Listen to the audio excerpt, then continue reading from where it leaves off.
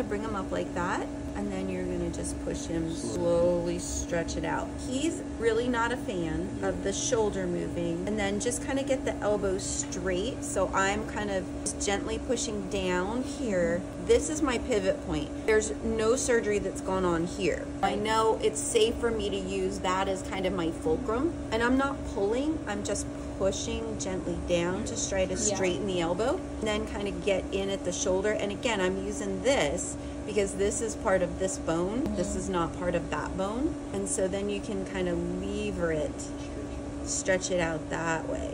It's a little bit more tolerable for them because you're staying away from this, and you're putting the pressure on bones that haven't been affected.